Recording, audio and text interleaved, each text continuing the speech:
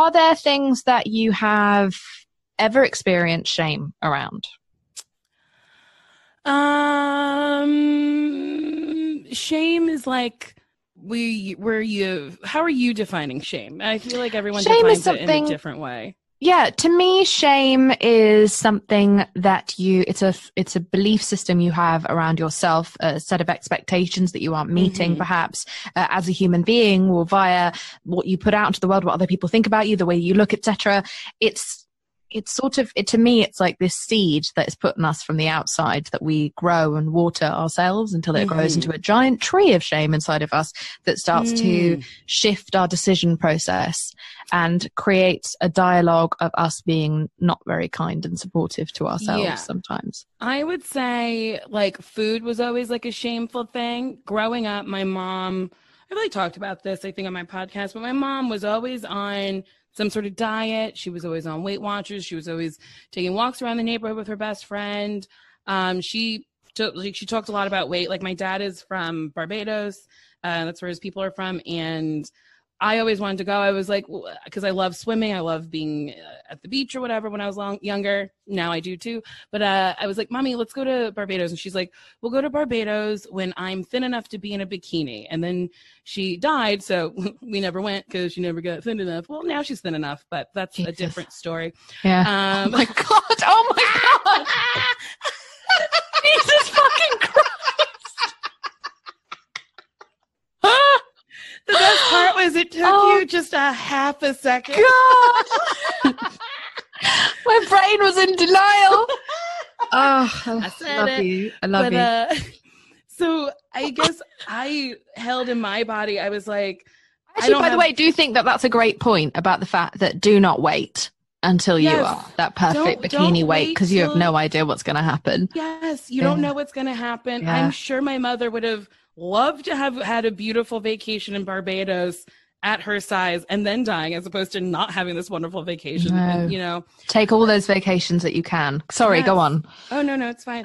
But yeah, so I watched my mom and internalized everything she did. Yeah. So when I would restrict myself and then like be like, it's a treat, it was like a shameful treat. And then as I got older, I was like, well, why do you care so much about being what everybody else looks like? You've never been like that with your hair. You've never been like that with your clothes. You've worn the weirdest shit. Like, I leave my house looking real wild. Like, I'm wearing a weird Kathy shirt right now because I love Kathy. Oh, that's right. Like, I just wear whatever I want. I was like, why do I care about my body looking a certain type of way? So it took a while, but I got to a place where I was like, honestly, I don't care what, like, if somebody is upset about this big body having a great time, then like, I'm so sorry that you have nothing interesting in your life. You know? Like, I started like being like, you're just projecting what you think I should look like onto me, as opposed to just being like, everybody's different. This person's different. Maybe I don't want to be fat, but like they are, and that's their life, and who cares? So yeah, food used to be shameful. I used to like be like, I guess this piece of cake is a treat. And it's like, now if I want cake, I'm just going to eat cake. Great. And I think that that's something that a lot of people are struggling with right now. You know, we're all locked inside with all of our feelings and with a lot of sort of long-lasting foods, which are normally salty and sugary carbs. And so I think a lot of people are having to confront that fear that they have, and the way that these fucking social media apps are just doubling down on fasting apps and weight loss and all these like fat loss injections, and it's just becoming mad. I've never seen so many adverts as I'm seeing now, because they know that we're all at home online. Yes, we're at home, we're online, and then eventually we're going to be able to leave our homes, and people don't want to be like, I gained the quarantine 15 or whatever. But I think it's okay to be fearful of your body changing, because anything new is kind of scary. But like, that being said, there's nothing wrong with like moving your body in a joyful way. So like, growing up, I wish someone had said to me, and this is like in my book a little bit, but like, I wish a doctor had said to me, like, you don't have baby fat, you have actual fat.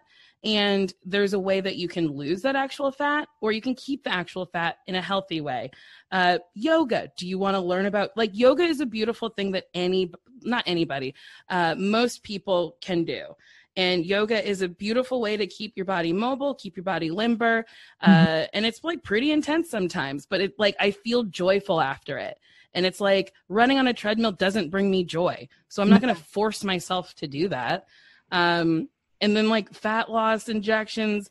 Why? Why are you looking for, like, a quick way to get the body that you deem necessary? Because we're fucking panicked about it. Because as in people are panicking us about it.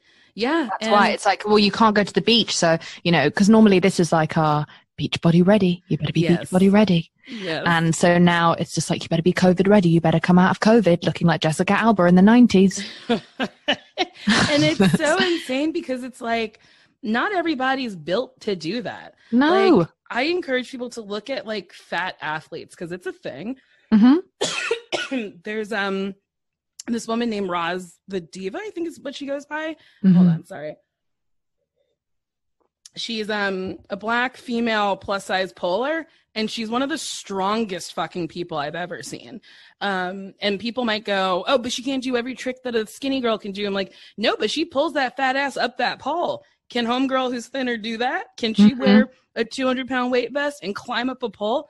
Probably not. She's strong. Also, like, Olympic shot putters are like thick, sturdy women. Like, look at Lizzo. I love that video that she put out this week. She was like, I work out because I'm a performer and I'm keeping up my own personal athletic goals. I'm not trying to get the body type that you want me to have. With Lizzo, it blows my mind that anyone can look at, like, a 10-minute long video, because you can go on YouTube. You don't have to see her live. You can go on YouTube, look at her perform, not stop moving for 20 minutes, and then go, she's unhealthy. And I'm like, you do it.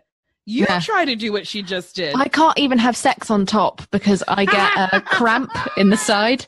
Do you ever get that? You know, like when you swim too soon after a smack? Yeah. Reverse cowgirl, 3 pumps, and then I'm out the game. I tap out. That's it. I could never do any of the things that Lizzo does. She's just like bolted upstairs and not been out of breath as I Mr. Burns my way up. No one knows what the hell they're talking about. Do you receive a lot of, I talked about this with Roxanne Gay on this podcast. So do you receive a lot of concern trolling yourself, or because of being a comedian, do people not fuck with you in that way? I think I just respond to people in a way that it's not fun for them. I don't argue with them. I'll just, like, repost it with a bunch of hearts. And then people who want to fight can go battle at my defense if that's what they need to do. But I just, like, kind of repost to be like, I hear you. I see you. Thank you. But also, I don't mind if you feel the need to take the 5 minutes out of your day to hop on your phone, figure out my Twitter or my Instagram, get in the comments or tweet at me to go, you're fat. Guess what? I know.